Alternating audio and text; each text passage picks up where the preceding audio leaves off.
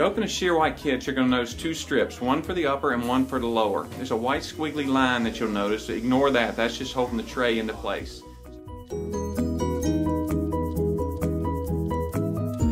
So we'll take this strip out, and the adhesive side will be towards us. The sticky side is towards us. So we're going to take that, and we're going to start in the anterior and overlap the gums, and then work it around to the back.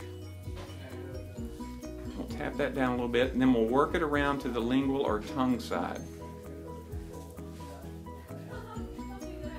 Once we've done that, we'll go back with our thumbs or our fingerprint and just work that onto the tooth, making sure the adhesive's really stuck. Once we've done that, we can then take our fingernail or the tool and work it in interproximally to make sure the entire tooth is getting whitened. After you've had this strip on for about 5 minutes, feel free to drink with it on. It's not going to impact the whitening negatively at all. Also, if you get a fold in the tray, after about 30 seconds, humidity in your mouth will soften it up enough that you can just push on it and it will go away. So now that we have them on, we want to wear them at least 2 hours, but feel free to wear them longer.